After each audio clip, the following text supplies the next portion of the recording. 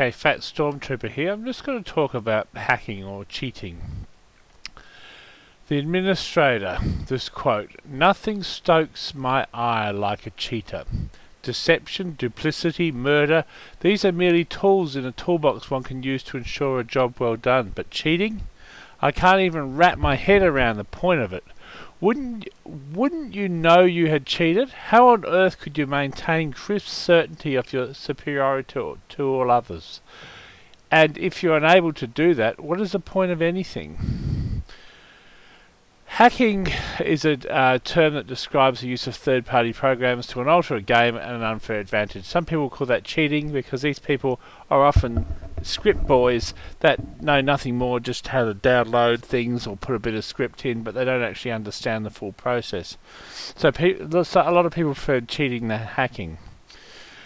To understand, I guess, you have a glitch. Sometimes you have a glitch, and the glitch can advantage you. But then if it's using a known glitch to advantage you with knowledge, that's called an exploit.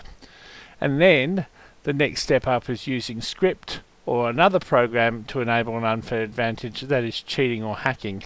And the latter means that you are introducing another piece of script or another program into the system, and by default you must have knowledge of it. An exploit, you're using the existing mechanics and faults of the games, and I guess technically speaking that is just one of those things that you acquire from learning, and if the game producer chooses to patch that exploit, then that exploit's over. So most of the hacks take one of the following forms: the so-called engine hooks, which piggyback the client and report false information on the server; game information interception, which record and report game data that should be hidden, like the so-called wall hack, ESP hack; engine exploits, which alter the game to the player's advantage, like an aim bot or a trigger bot. Hackers can be reported by pressing the function 7 in game and sending an abuse report. Even though VAC automatically bans players over time, this will notify VAC of new hacks and all the reports used. So I encourage you, if you think someone's hacking, report them. The common hacks is the aim bot. They automate aiming and firing without any input. And the so-called fidget spinners, you've seen those on the servers. The so-called silent aim, it's identical to an aimbot, except it forces the hack client and spectators not to see the actual aimbot.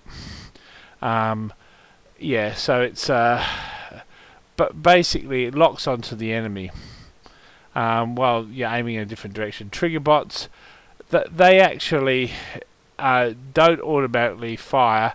It makes it look less suspicious.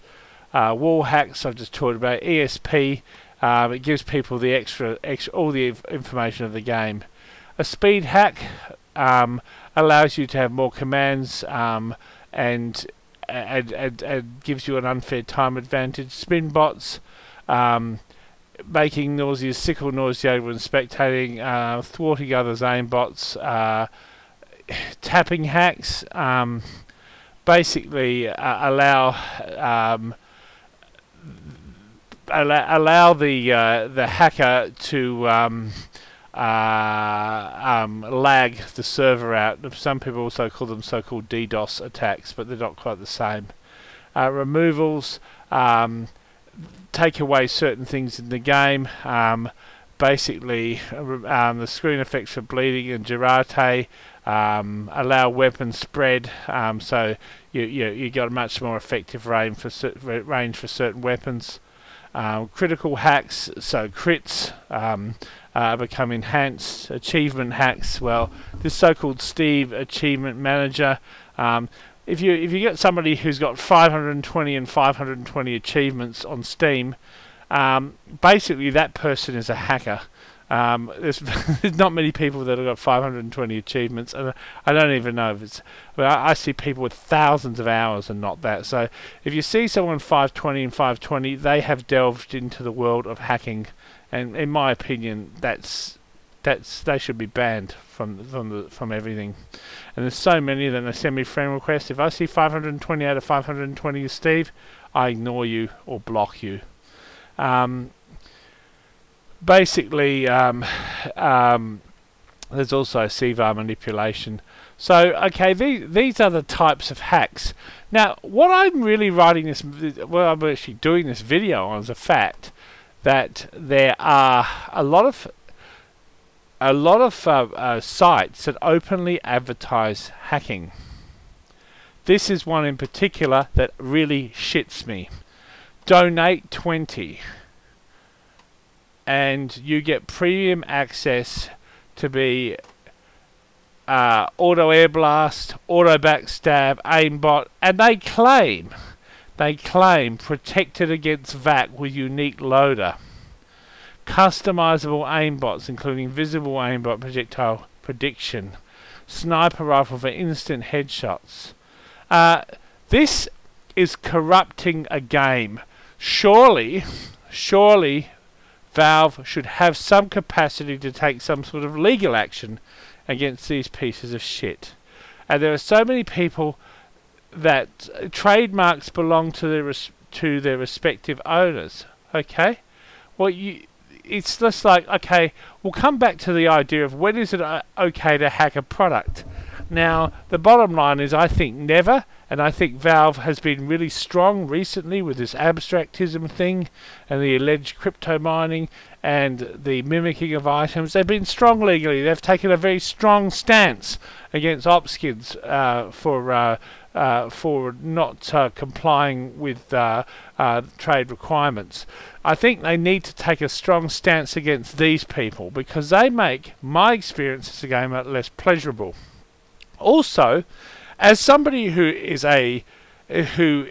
likes to sort of integrate with the community, I like to spend money on the game, I am probably more of a financial proposition than these people who probably don't put much into the game community financially, and these people here are mopping up revenue that really shouldn't be theirs, because they are wrecking the game experience for paying people like myself and so many other of you guys in the community who play Steam. We buy Steam games, in particular TF2. We buy keys, we buy items from the shop, taunts, whatever. We are your paying customers. As somebody who is a customer, these people are wrecking my experience and are probably, you know, not the sort of people that are collecting or buying your products as much as I am, for example, or others like me. So let's have a look at the next one. There's another program, Unknown Cheats. I mean, I would not click on a link like this. You don't know what viruses you're going to get. They even got their own moderators. Support the community by contributing a wiki. They actually allege this is a community. Leading game hacking since 2000. You're letting them use your icon. Valve is letting them use their icon and LMAO box to advertise aimbots. How to troubleshoot your aimbot. My God, you know, these people are asking for advice on how to fix their cheat programs. Strong action. What is needed? Multiplayer game hacking. Oh my fucking God. You know, this is another fucked site. And it's got all of these, I mean, look at this. Steam, there's all of this stuff here. I mean, Microsoft, they've got Minecraft hacks. You know, why are people sitting on their asses? Sitting on their fucking asses and not... these people are fucking wrecking the game experience for other people. Main account banned for multiple users TF2 hacking accounts. Cheats, bypass, all this sort of shit. I mean, I'm looking for a bot. I mean, you know, these people are wrecking the game experience. Why isn't legal action being taken? Because, do you know why? Because the perceived consequence of legal action is not there, but the perceived consequences is wrecking my experience. Now, I'm still going to play the game, but there are games where I just quit and I come back another night. And I guess if it happens often enough, then I maybe stop playing the game altogether. So I think the latest patch where they've cramped down on cheating is a great step forward, but these sites also need to be taken down. iwantcheats.net, the #1 rated cheat website in the world. #1, I wouldn't wipe my ass on your face, dickhead. I mean, at the end of the day, TF2 is undetected and won't get you banned, well, unless someone reports you. Look at this. ESP, you know when someone's coming. What is the fucking goddamn, aimbot, what is critical hits? You can determine which is your target. ESP, player boxes, 2D radar, so you can see where their boxes you can hit. Character hacks, wall hack, all these things, they list this here. They have a friends list, so you don't aimbot your friends. I mean, for fuck's sake, you guys are vermin, fucking vermin. And this one here actually calls itself TF2 Hack. It actually uses TF2, the name of someone with TF2, the registered trade name, and it actually advertises it, and it's a TF2 hack. I mean, that is just blatant fucking, oh my god. Auto detonate when enemy comes near. Okay? Silent aim, even when you're not aiming at them. But auto backstab when you're behind an enemy. Automatic air blast. Any projectiles go. Well, what's the point in learning how to air blast if your fucking thing does it for you? Easily perform rocket jumps with the press of a button.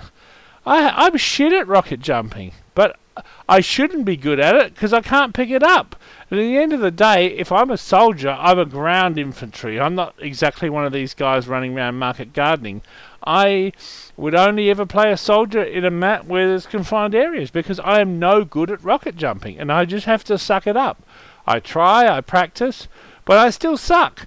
But I shouldn't be able to use this shit to get an advantage on somebody else because I suck at rocket jumping and I'm good with that. Some people aren't. Auto heal. Automatically heal players around you that need it. Well, why don't you just look at them, look at their health bar and heal them and actually play the fucking game rather than have to cheat. Now, I'm just going to sort of go completely out the tangent here. Now, I mean, what would happen if you found, for example, someone, I mean, this is a Chinese hacker's fight over a dozen vulnerabilities in a BMW car. More or less, you can hack a BMW and cause it in the in-car computer to fuck up fuel options, to stall, to do all sorts of fucking shits. Okay, the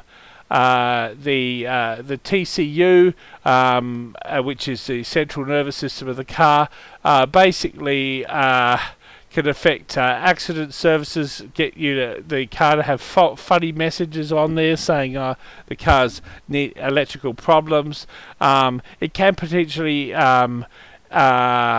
it could also potentially allow someone who can take over control of the affected vehicle to some extent.